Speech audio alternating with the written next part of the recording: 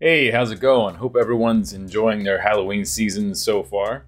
Today we're going to start a piece based on another Halloween legend, but this isn't a legend about a person or a monster like Stingy Jack. This is more of a concept, and that is the urban legend of poison candy and razor blades in apples during Halloween. So, I have a preliminary image I worked up earlier, and what we have here, we have a very shady, very obviously dangerous apple being offered to some poor trick-or-treaters. So we have some razor blades and poisonous spiders and even a syringe full of poison just sticking right in the apple. And these trick-or-treaters are very suspicious, as they should be. And this acts as just sort of a very rough preliminary sketch for the final piece. It's very loosely composited together, and I do a little experimentation with color and lighting and composition, but it just acts as sort of a blueprint for the final piece. So, speaking of, let's get started on the final piece. We're going to start with this image here. We're going to start with the old woman's hand. I think between the two of these, I'm going to go with this one. I'm just going to get my pen tool, and I'm going to make a path.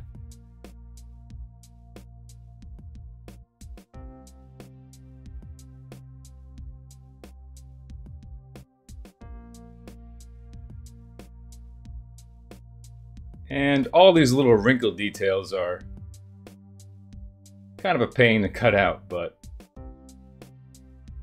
it's all good. Alright, so we got our path done, so let's make that selection.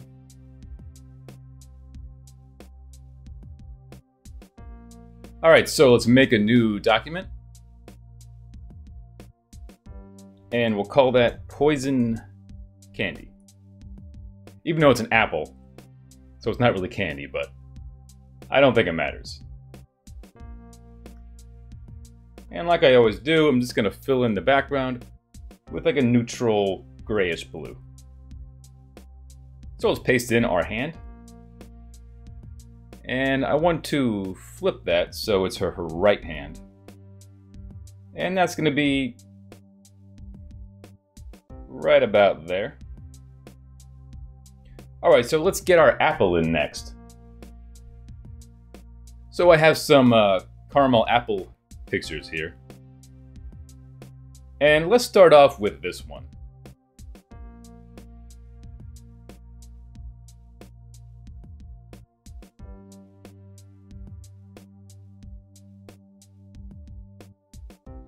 And I don't need the entire apple, so I'm just going to get about half of it. Right about there. So let's select that. And paste that in. Just rotate that this way.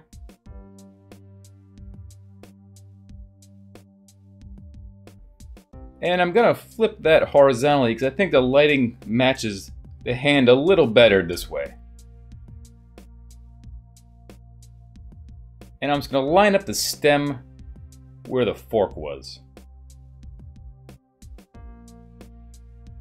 So right about there. And let's put the apple in a group. And just call that apple. And I'm going to put a mask on that. And I'm just going to mask off the stick up until the thumb. So let's zoom in so I can get a better mask.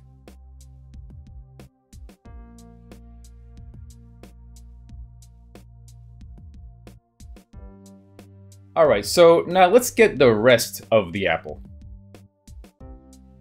So I got this image for the stem, for like the handle stick part, but I think I like these apples better. They're a little more, they're covered in more caramel, and I think they look nicer. Let's grab this one next. Let's use this one for the rest of the apple. So let's start clipping this out.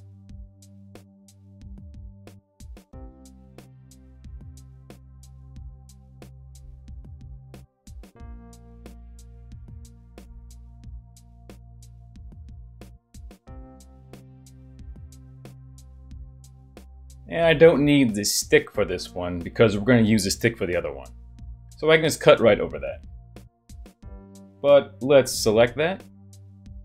And let's paste that in here.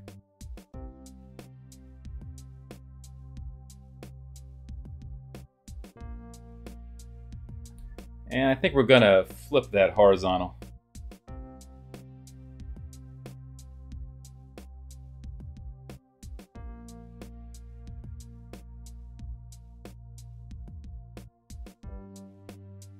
Alright, so let's blend this apple in with the other apple. I'm just going to put a mask on that top apple.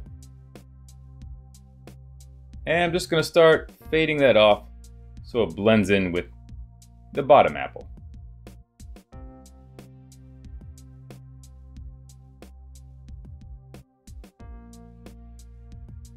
And let's label that and call it hand. And that's probably going to be right around there, I'm gonna guess. Alright, so before we start to add in all the razor blades and the syringe and all that fun stuff, I'm gonna start to lay in the kids, because where the kids end up being is going to sort of dictate where those blades stick out, because I don't want the blades to overlap the kids' faces, so I'm gonna put the kids in first. So let's grab our first kid image. And I love his face, it's great. So let's cut him out with our pen tool.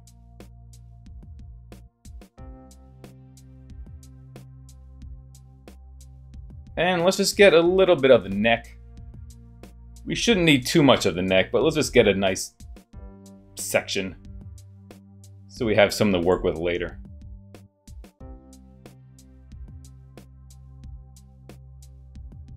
And I'm just gonna very roughly path out his hair. We'll get a better selection with the channels in just a bit. Alright, so we got them all pathed out. So let's select that. Alright, so we got his head mostly cut out here, but we need to get all his little hairs here. So we're just going to take our lasso and select roughly the hair area. And we're going to copy and paste that in. And I'm going to go to my channels and just pick the channel with the most contrast. Alright, so it looks like it's our blue channel. So let's duplicate our blue channel. Let's go to our levels. And just turn up our blacks. Turn up our whites. And that looks like that should be good. So let's select that. And I'm going to have to inverse that because it selects the white. Now let's copy and paste that. And let's just do a fill layer so we can see what our selection looks like. That looks pretty good. So let's group that and just call it head. And I'm just going to drag those into our file. I'm going to position him right around there. Alright, so now let's get his body, or his upper body.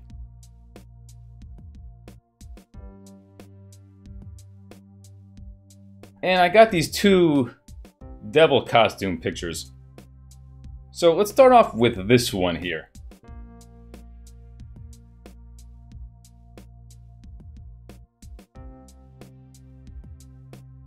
And we'll just get a rough selection down here. And I think I'm going to end up using a different arm, so I'm just going to end it right about there. Alright, so let's select that. And let's bring that in here.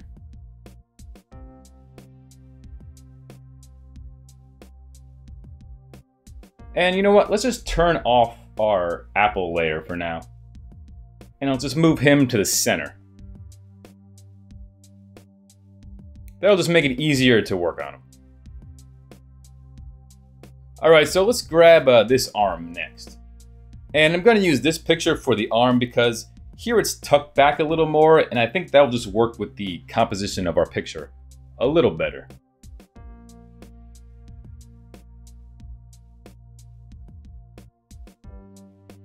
And we got to get this pitchfork too, of course.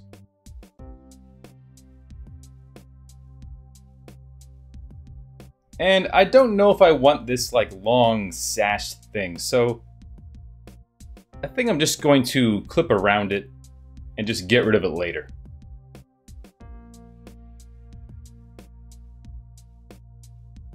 Alright, so let's select that.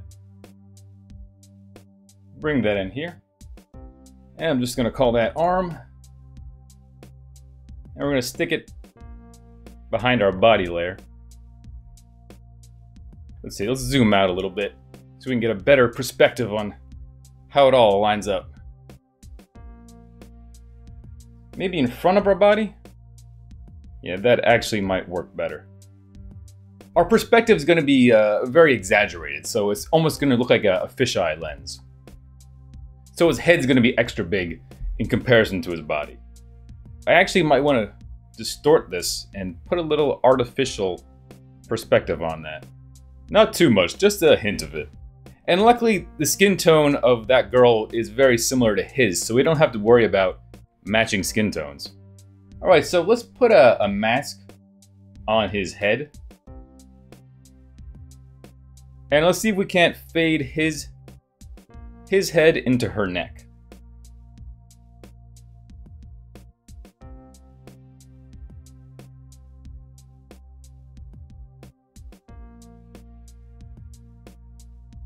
So I'm gonna warp his neck a little bit just to get that faked out perspective. But I think I'm also gonna need to liquefy her neck so they both line up nicely. So let's go to our body layer and let's go to liquefy. And let's just get these two to line up nicely. So that neck goes into that neck. And I think I'm just going to mask this part of his neck off completely.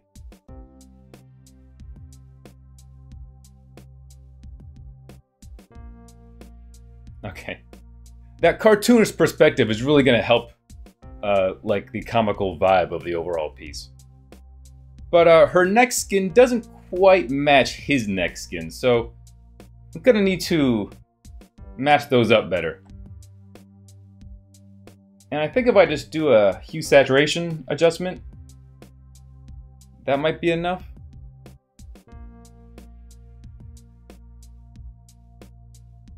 Let's try lightening up her body too a little bit.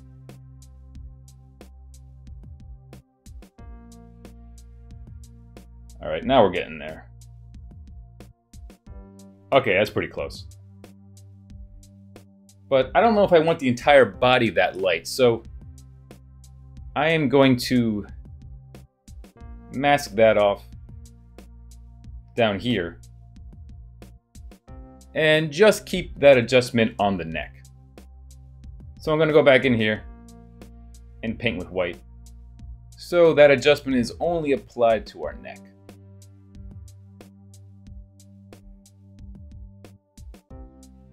Alright, so let's add in the bottom of his costume.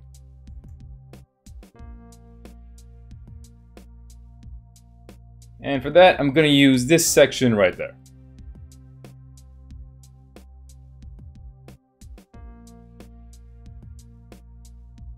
And I'm not going to clip out his shoes. I'm going to use a different picture for his shoes.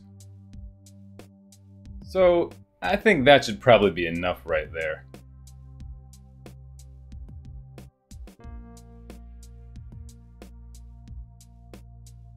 And so let's bring this in.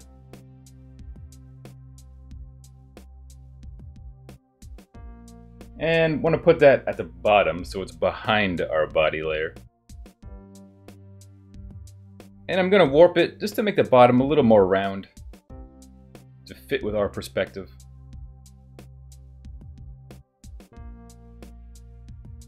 Alright, that should be good.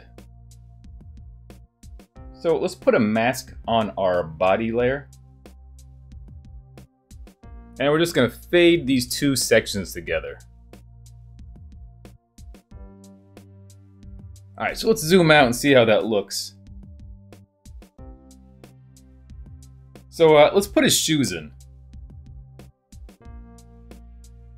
So I got some nice red Converse to go along with his devil costume. Alright, let's get our other shoe.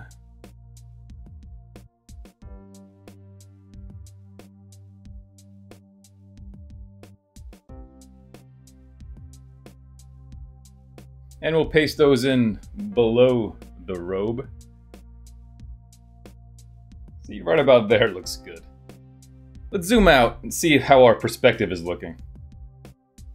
You know, I think the bottom of his robe can be made a little bit smaller. I think that'll help our exaggerated perspective if I just bring it up more like that. So let's warp it to line that up. Let's move our shoes back. Yeah, I think that works good. Alright, so I need to get rid of this little bit of hair we have there. So let's go back to this picture here.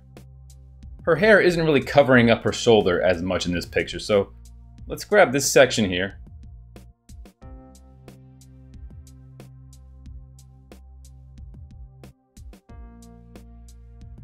So let's paste that over the body layer.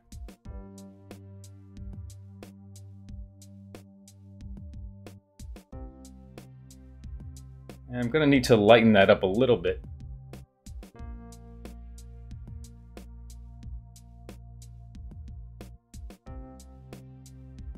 Alright, so let's warp that so it all lines up. And put a mask on that.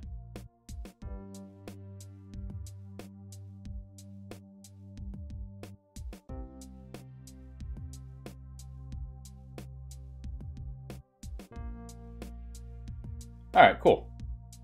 And for over here, you know what? Let's try a different technique. Let's just make a new layer, clip to that layer, and let's just paint it out. That might just be a simpler, easier way of doing this.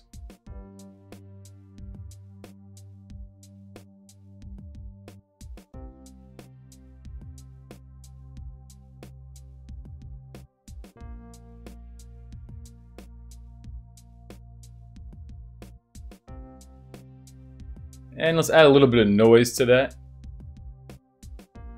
Like 2 is probably enough. And just blur that out a little bit, just to give it some texture. Alright, so we covered up the hair on the shoulders with 2 different techniques, and I think maybe painting it out was just the easier way to go, in retrospective. Alright, so let's add one more thing to this, this child, and then we can move on to the next one. And I'm just going to give him a Halloween trick-or-treat bucket.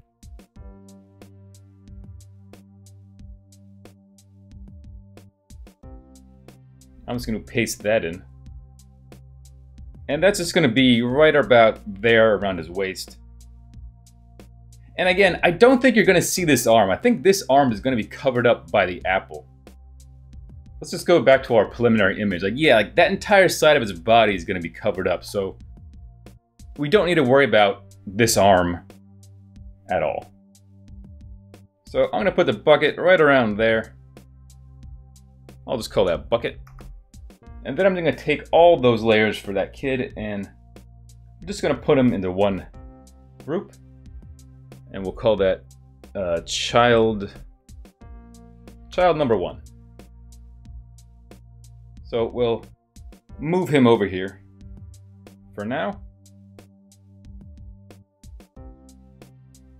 And now let's bring in our second kid. So again, let's start with the face. And that's a pretty funny face. It's not quite as funny as the last kid, but it's pretty funny. So let's use our pen tool and let's start cutting him out.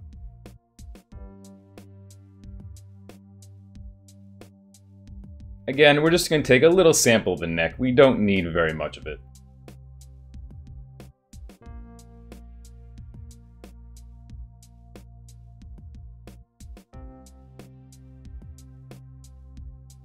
And let's select that.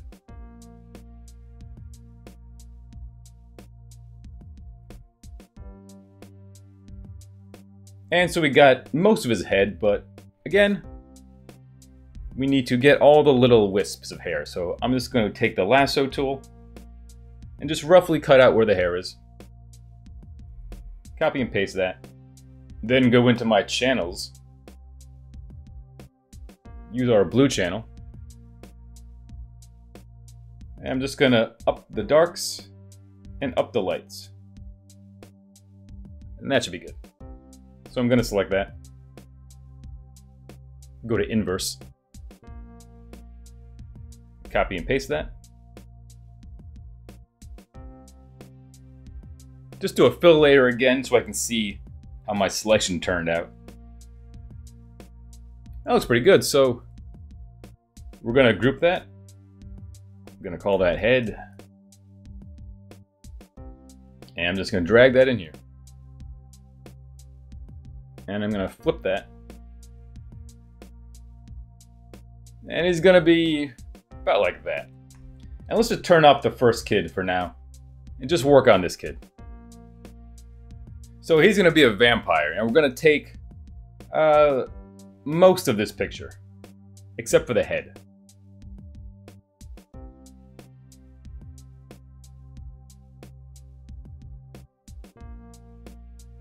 And we're just gonna clip out to the candy bucket. I'm gonna give him a different set of legs.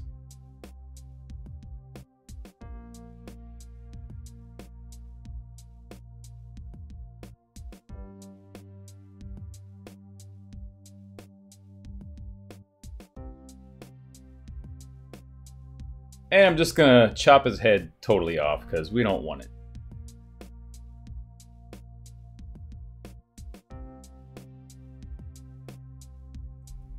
Copy it.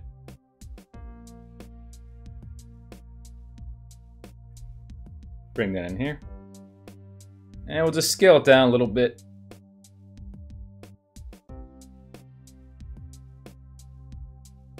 Right about like that. Alright, so let's mask off his head so we can blend in the neck.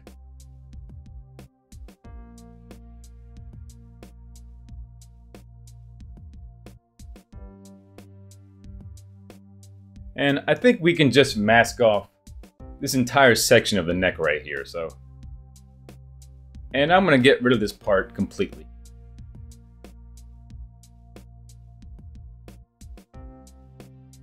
Alright, so I'm seeing some of this kid's chin underneath again. I'm just going to paint that chin out. So I'm going to take a sample from the neck. And I'm just going to... You turn my opacity down first, and I'm just going to paint out that neck.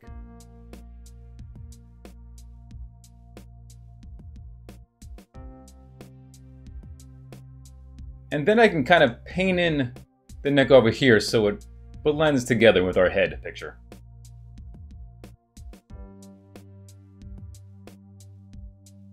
Alright, I think that's pretty good. But let's compare this proportions with the other child. Because I just want to make sure that they're both at the same basic proportions. I want a nice exaggerated like fisheye perspective, but I want to make sure the kids are both pretty consistent. And it looks like I might need to scale this one down a little bit.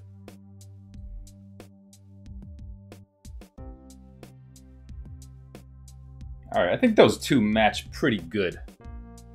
So let's turn that kid back off. And if you remember from our preliminary image, this kid's gonna be sort of reaching for the apple, so I don't want this arm here. Alright, so I'm gonna go back to this picture here where we grabbed our candy bucket and the bottom of the robe, and I'm just gonna grab a little bit of the side of this like cauldron bucket.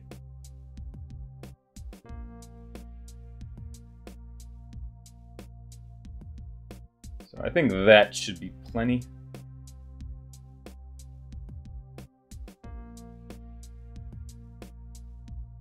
Alright, so we'll select that. And I'm going to paste that in and flip that. And I should be able to use this picture to cover up the edge of that picture.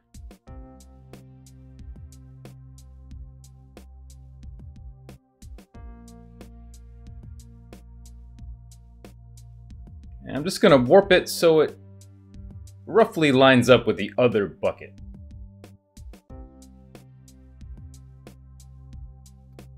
So let's just mask off this section for now.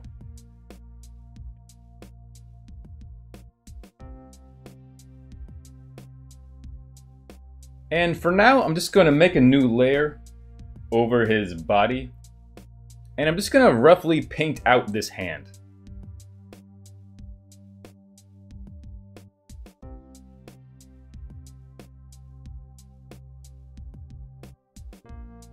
I may or may not need to get another photo reference to cover it up, but for now I'm just going to paint it out, and that might be enough. And let's turn that opacity down so we can get a nice smooth transition here.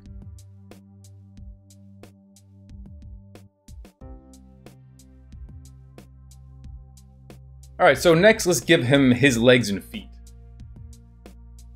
And I'm going to use this picture right here.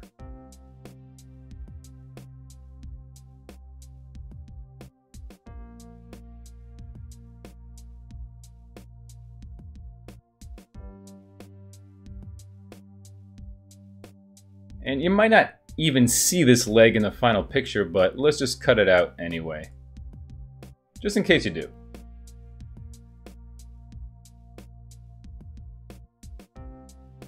And let's paste those in.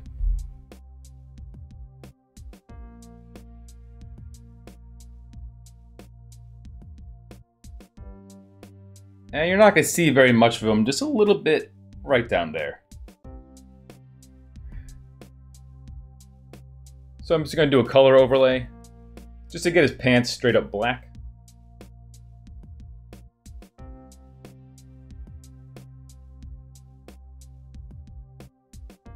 And I'll just paint with black in here, just to darken that whole area up. Let's put that kid in a group. And we'll call that child number 2. And let's turn that first kid back on. And let's turn back on our apple in the hand. And we'll put those up front. And put them in their own group. Let's just kind of get the rough composition here. So he's going to be like right there. And he's going to be right about there. I want to be able to see some of his trident. So I don't want that to be totally cut off.